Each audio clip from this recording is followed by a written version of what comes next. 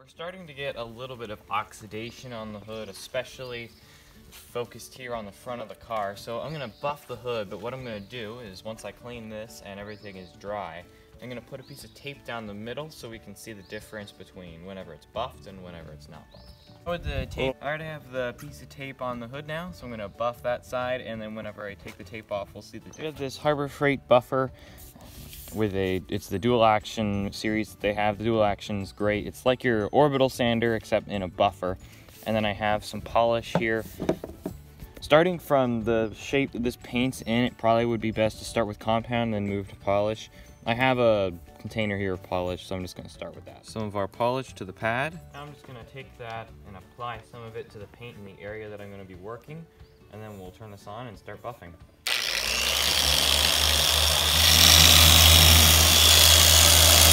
I'm going to use a spray bottle with just water in it and spray this down. If you're first starting with a new pad, it likes to absorb more of the compound, so we're going to add a little bit more on the pad. Little chips in this paint, just all over the surface. Really, I think if we wanted to get this paint more perfect, what we need to do is start with like a 3000 grit sandpaper, a real high grit sandpaper, just to sand this and take off the little chips and specks of dust that are embedded in the paint. Some 2000 grit sandpaper that we're going to start with, and then we're going to move up to 3000, and then we'll use the buffer to finish your sandpaper on a foam block like this, and then we'll spray down our area with water and spray down our sandpaper and start sanding.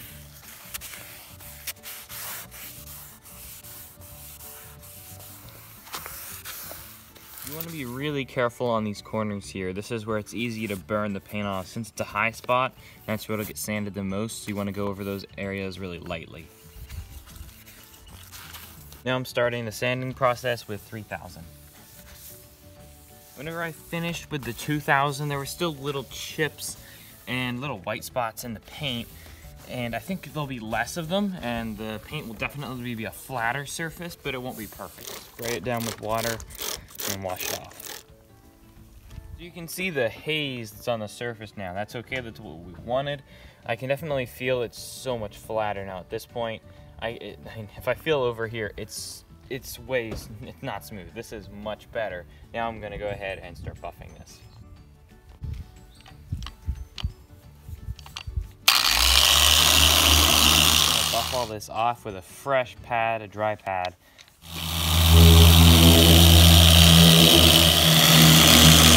I'm just doing like a final buff just with the cloth. This is looking really good. And this surface really looks good. You can just see the reflection in it. It's much better than what the other side was. I'll pull the tape off, we'll wash the hood, and then you can really see the difference. You can see the difference that where the tape would have been, that line. Now if I take my hand, if you just listen, you'll hear the difference. You can hear it dragging on the paint, then when I move it to the other side, it's completely silent. You can even see in the reflection just the difference between the two halves. Now, the line here is a little bit fuzzy, like it's just fuzzy right there. Really the reason for that is it's hard to buff right up against that tape and sand right up against that tape. If you really go perfectly along that edge, it would have been nice and crisp, but it kind of feathered that and made it fuzzy. But I mean, not only can I feel the difference, I can see the difference. These little white specks in here, if you really wanted, you could continue sanding with a high grit sandpaper and buff that out. But this is a lot better than the other side. I mean, this is what this side looked like with all those little white specks. They're all over the place. And those don't just brush off, they're kind of in the paint. Now there's only a few on the surface. Well, we can't leave just one side buffed and the other not buffed, so we're gonna go ahead and buff the other side of the hood. Now I'll go ahead and spray down the other side and start sanding.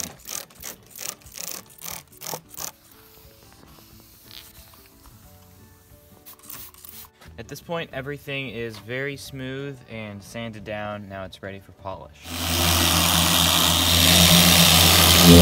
This looks really nice. You can see the even reflection going on the hood. I'm happy with how it turned out.